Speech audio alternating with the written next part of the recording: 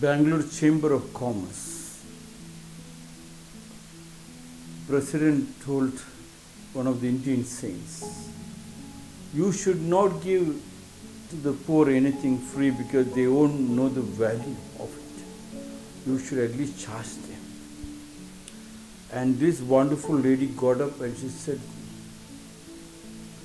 you men, the Bangalore Chamber of Commerce, you see a beautiful girl on the street and you see, you look at the beauty and you said, and God is supposed to send you a bill how much you owe God.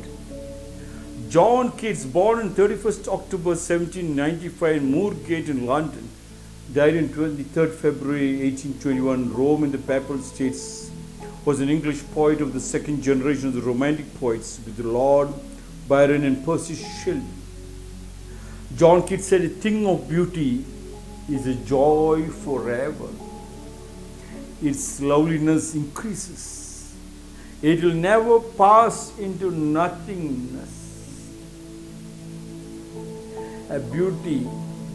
When you look at the sky, the people who enjoy the reality of life will enjoy looking at the sky. So what a beautiful. I was taking the flight from Kathmandu to New Delhi, from New Delhi to Bangalore. So Kathmandu to New Delhi, I took the window seat. And I was shocked at the beauty of the mountain in the sky. Wow! Enough, even if I die tomorrow, that is okay. Such was the beauty when you see the mountains, the lakes. It was pedicured and manicured beauty. Hence, the beauty was a one reality which the church, the temple and the masjid and all the saints and the gurus kept on suppressing, telling, don't look at the beauty, don't get infected by the beauty of a beautiful girl.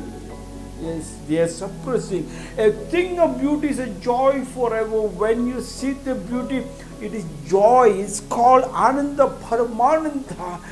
You have no meaning to express that Ananda Paramananda. It's ecstatic. It is orgasmic, it is blasting, it stops you for a minute, it is meditative, it is meditation, it stops you for a second, the past, present, future stops. You become a nobody. Shocking beauty you sometimes. A girl, whether it's a girl or a shocking beauty of a beautiful building or a shocking beauty of a child. The smartness of our film actors is a beauty, is a beautiful flower. You use the word beautiful.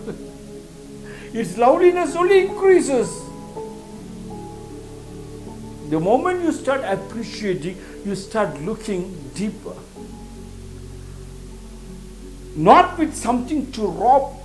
When you look at the beauty, when your mind crosses the limit for something to grab, to rob, then it is not beauty. You will not. Its loveliness increases means because your strength increases, your wealth increases, your beauty increases, everything increases, your bank balance increases. It will never pass into nothingness. I have nothing in my house. I am a nobody. People start crying. When you start loving, you will pedicure and manicure your house. You make your house beautiful. When you serve the food also, the serving itself, the presentation itself is so beautiful. You feel of eating the food and it digests. Such is the beauty. That's why every saint have told them to practice Tritak. Tritak means to keep looking without blinking. Yes. And increases the eye power. You look at the eyes of your daughter or son or your wife or your father or mother or grandfather, grandmother, and then you start penetrating that look into the beautiful sky, into the beautiful forest and into the land. It penetrates and you and your daughter become, you and your son becomes one, because such was the beauty that I can capture. And then the drawing happens of its own, yes, and it's a beautiful drawing. It is priceless. then you can understand the beauty of your family. You will connect to the joint family because its loveliness increases. You connect to the to the family tree. John Keats said a beautiful thing of beauty is a joy forever. Its loveliness increases. It will never pass into nothingness.